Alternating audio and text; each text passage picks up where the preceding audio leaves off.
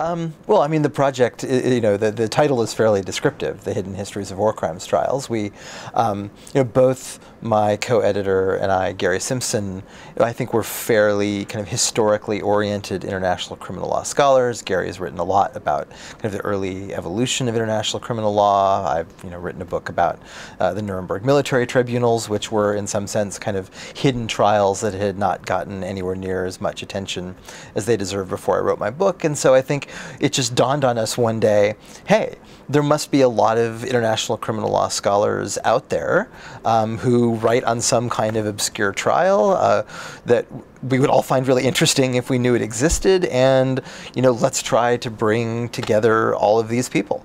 And that was really the genesis of the project. So we organized a conference and had, I can't remember, 35, 36 different people come and give papers, and then we picked the best ones and we solicited a few more and realized that we actually had a fairly, certainly not comprehensive, but a fairly deep roster of really good essays on trials that maybe people had heard of but didn't know very much about, or some trials that even those of us who are hardcore international criminal law people said, really, wow, that happened. And so that was kind of the motivating idea.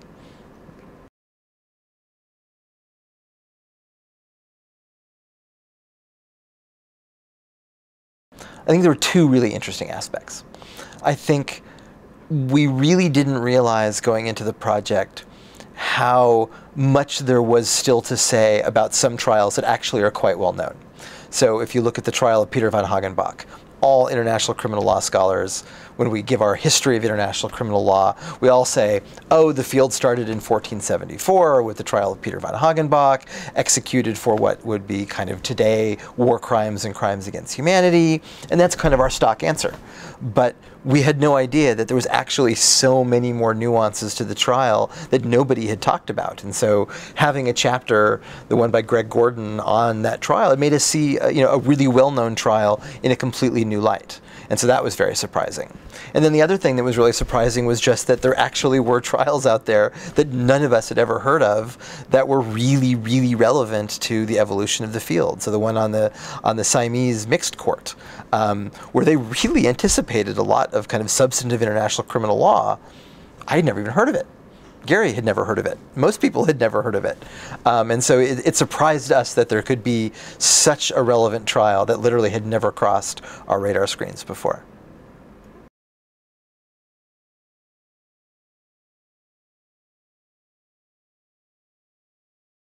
I think one of the takeaways from the chapters in the book is that it is very difficult to have a successful war crimes trial.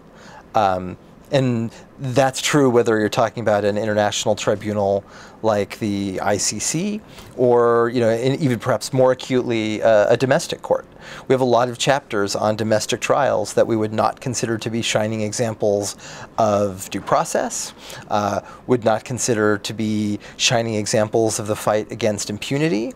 And, I think because we're so used to focusing just on the big international tribunals, we forget how much more there is to kind of the attempt to deal with mass atrocity through criminal prosecutions. And I think it's a healthy corrective to the field to say, sometimes we do a really bad job of prosecuting these crimes. And I think that emerges really acutely from a number of our chapters.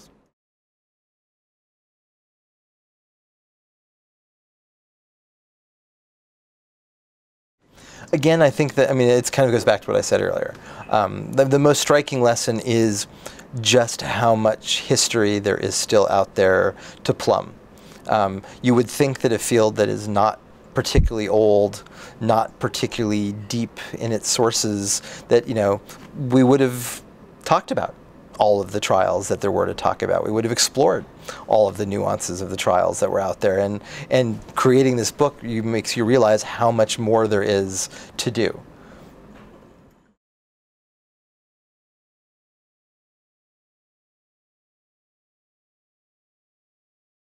Well, I really hope it will inspire the current generation of international criminal lawyers and the next generation of international criminal lawyers to really take history more seriously and to not look at the field as starting in 1946 with the International Military Tribunal at Nuremberg and ending with the ICC. I mean, that's our very teleological historical narrative that we all tell. And it's just more complicated than that. It goes back much further than 1946.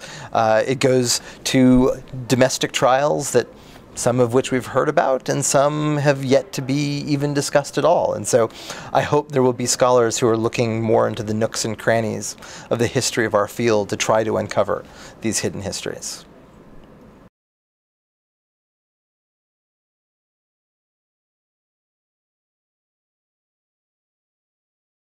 I think it's really innovative, and I think it's really great. The biggest problem as an academic who publishes with an academic press is the books are extremely expensive.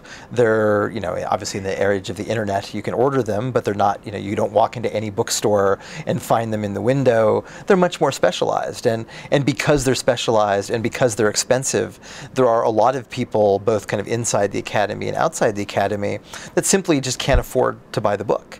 And, as an academic, we don't write to make money. We write to, convey our ideas and to engage in public debate. And so to have a publishing platform in which all of those people who can't afford to pay for the hardback or even a paperback can still read the book, I think is really a great thing for an academic.